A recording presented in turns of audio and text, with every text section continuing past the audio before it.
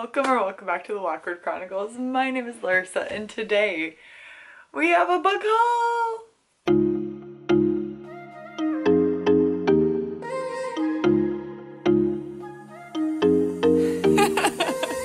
I love book hauls. They are one of my favorite videos to watch, and guess what? I also love buying books to do book hauls for, and I bought a lot of books. I just counted. I forgot what it is. I have 14 books from what I recall since my last book haul that I did. I don't even remember when that was. Was that back in January or February? I don't know. Here's the thing. A lot of them I have read before, but I really want to own the physical copies of them because I collect books and I want to collect my favorite books. So like ones that if I've read them before, I must have really loved them in order to buy them. Yeah, actually all the ones that I've read, I got secondhand. So I did a huge thriftbook.com order. So I put all these books, majority of these books on my wish list, and I've been tracking to see if the prices would drop, and they did. Pretty much all of them did, and I snagged those up. And then because I bought so many and they were running a very big special and that bird is super loud outside, I also earned enough points for 2 free books, and then book of the month books as well as any other books that I just picked up at random. So there's that. Let's get into it because we have 15 books. And you've seen a few of these before. Also, I was gonna plan on looking so cute for this video, and I just got back from the gym and I said, you know, I'm too excited to talk about these books. So you get me post-gym. You're welcome. I'm gonna start with the books that I've previously have read. I bought a couple thrillers because these are my 2 favorite thrillers, and I'm really upset with one of them because it is not the size I wanted it to be. But the one by John Mars, I reference this book so many times. I love this thriller so much. It's so fascinating. It is a take on a dating website using DNA and the implications of that. And it follows multiple couples. So there's multiple POVs. I want to say that 5 or 6. So it is kind of confusing. I previously read this on my Kindle, and it was kind of confusing to like keep track of who is who and who's paired with who. This DNA testing has caused the distress of many people. Like families have broken up, and there have been like people have left their significant others, and it's a very fascinating concept and just so good. And there's one couple that is a serial killer and a police woman, and that one was crazy. So I really love this thriller. The Netflix show is not comparable. The Netflix show sucks compared to the actual book itself. I was very disappointed in the show because this is definitely one of my favorite thrillers. It definitely the Netflix show took a very loose inspiration from the book. Then next up, I also reference this one a lot, is The Silent Patient by Alex Michaelides, and this is about a woman who doesn't speak, and she's currently in a mental hospital, and she shot her husband I think 7 or 9 times in the face, and the psychotherapist thinks that he can get her to talk even though it's been a very long time and she hasn't uttered a word. And the twist in this was crazy to me. I absolutely loved this. I was definitely shocked by this. And then next up, I'll just do these 2 together. So I got Set on You by Amy Lee as well as X's and O's by Amy Lee, and they are a companion series, so you don't have to read one before the other, but Set on You was the first book, and it's the Influencer series, and I read X's and O's back in February and absolutely loved it.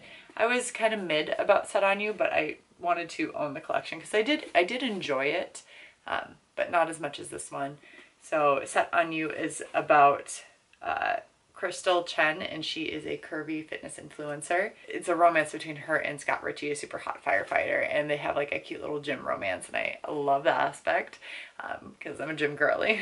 And the thought of finding my future husband or like boyfriend or anybody flirting with me at the gym, I'm gonna take it. And then we got X's and O's, which is my other passion, is being a like book influencer. So this is about Tara, or Crystal's sister Tara, who is a part-time book influencer, but full-time nurse. And this is about her and Trevor, who she moves in with. Tara's trying to have a second chance romance, but there's forced proximity, friends to lovers, and I thought it was super cute. I thought the transcripts in this from the videos that she does is so much better than the blog post, less cringy than I found the blog post to be. I think I would have loved this one if the blog posts weren't so cringy of what they are, but I will say a lot of people liked the blog post better from what I've heard, and I don't know if it was my state of mind when I initially read this, and I do want to reread them both at some point and like mark and tab and stuff. This cover is a little bit damaged and like crinkled, but that's okay.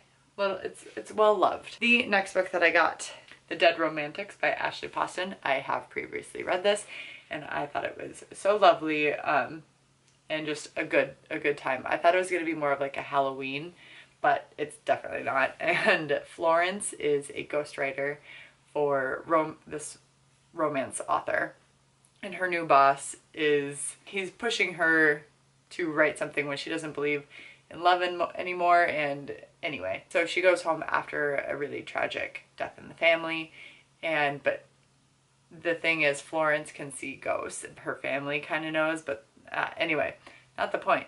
So when she shows up and goes to answer the door, there he is, her boss, but he's a ghost, and it's a lovely little romance, and it also deals with more important topics about like family and growing up, as well as putting the past behind you and moving on. And it was just so wonderful, and I definitely want to reread this because I had such a good time reading it, and I want to mark it up, and I love it so much. I only have three more from Thrift Books, and this one is Looking for Alaska by John Green. I've read a few by John Green and absolutely love them. They destroy me every time, and I've heard very good things about Looking for Alaska, so just wanted to add it. I don't really know what it's about, and I don't really want to go into it knowing what it's about, so there's that. But yeah, look, it's got a medal, and that's great. I would like to read his backlist as well. Red Rising by Pierce Brown. I've heard so much about this series. So many people have told me to read this series that I would absolutely love it. So I'm going to. I don't know what it's about, but I'm excited. Sarah Caroli talks about this author so much and says she is the queen of beach reads, and that is Ellen Hilderbrand's The Hotel Nantucket. And I remember watching Sarah's video, and I think she recommended this one if you're going to start with Ellen Hilderbrand, that this would be the one to start with. And so that's what I'm doing. I could be completely wrong. I would love to check this out and see if this is another author that I want to check out their backlist. And she has a lot, and I really want to have some nice, lovely summery reads that I can just sit outside and enjoy. The sun, the beach, the sand, the lake, doesn't matter. Happy Place. So these are no longer from Thrift Books. Happy Place, you saw me do a reading vlog. I'll link it up above. And I love this book so much. So I'm so happy that I got this book, and I love her so much. And yeah, so this is a second chance romance, very friend-heavy very friend-heavy, strong connection story. Growing up, as well as the dynamics of relationships changing, as well as communication in all of your relationships. I want to reread it so badly. It is definitely my happy place. I'm really nervous this is gonna topple down. Every time I go to Costco, I check out the book table because they have really great deals on books, and one of them was The House in the Cerulean Sea. I've heard so much about this that it's so many people's favorite books. Linus is a caseworker for the department in charge of magical youth, and he goes to this house by the Cerulean Sea, and things are going on, and I just heard it's a lovely, good, heartfelt book, and I'm just so excited to read this, and it just seems like a great summer read. The Invisible Life of Addie LaRue. I gotta get the sticker off. It is on there forever at this point. Apparently Addie LaRue makes a deal with the devil and she doesn't die, but she like is living forever. However, the trade-off is no one can remember her after meeting her. So she goes through life with that hundreds of years, and she finally meets somebody that can see her. I've heard a lot of differing opinions about this book, that it's very hit or miss for people. So I feel like I am really late to the train on this one. But I really love this cover. It's paperback, which I wanted. Next up, you guys already know about this one, romantic comedy. That was my book club pick for the month of April. So go check out that reading vlog, and if you have read it, check out the book club episode. So this is from a book of the month pick. And it is, I would call it more of a general fiction, but with romance subplot. So it's about a comedy writer for Night Owls, SNL, and her experience with work, and then transitioning into the quarantine and pandemic times and finding romance and kind of going through the day-to-day life of somebody. You can hear all my thoughts in the reading vlog or book club episode, or both. And then next up, you already know this one. It's our book club pick for this month, which is Adelaide by Genevieve Wheeler. And this is also another book of the month pick. Apparently Adelaide is in love and she meets this guy in London or something, and she goes overseas to be with him, and then apparently he's not great and toxic, and it sounds like a very emotional read. But yeah, I love the cover. I think it's stunning. I got my book of the month box for this month. I'm so excited. Yeah, I'm not sponsored by them whatsoever, but I do have a code, like a friend code, a referral code, and it is always linked down in my description box below if you ever want to sign up for book of the month. So I ended up getting 2 books for May's box, and so here is their bookmark. They've hit triple digits. So here's to 100 months of the best new books. So they're 100 months old, which is really cool.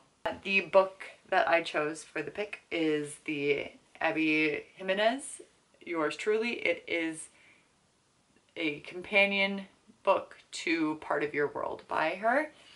So it follows the best friend. I think it's a workplace romance. I'm not really sure, but I'm excited to read this. I really loved Part of Your World, so I'm hoping for similar vibes to Yours Truly. But look how cute that cover is. It's adorable. There's a dog. There's a dog. Adorable.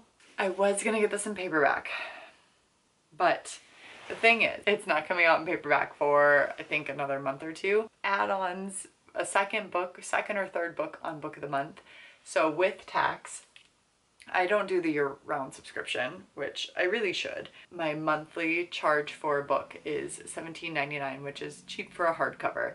But then any add-ons is like, with tax, $11.46 or something like that for a hardcover, which is, I'm sorry, I do love paperbacks more. But also I realize that new release paperbacks are like 15 bucks or something. I'm trying to work my way through Christina Lauren, and so I got the True Love Experiment, and this is also a companion novel to The Soulmate Equation. So I just am companion noveling it up. This is also about the best friend. Felicity, Fizzy, is lost. Sure, she's got an incredible career as a beloved romance novelist with a slew of bestsellers under her belt, and I am gonna hold off from reading that because I don't want to know. I am so excited. I loved The Soulmate Equation by them, which is a more romance spin to the one by John Mars. So that's more of like what I was expecting this one to be. It turns out The Soulmate Equation is what I was expecting. I just cannot wait to dive deep into her story. I think that is all of the books. Thanks for hanging out with me. I'm so excited to read these and give you proper synopses or my thoughts on them eventually. Over the years. Hopefully we'll get to them sooner rather than later. So with that being said, respect others, respect yourself, and do something amazing with your day. Thanks. Bye.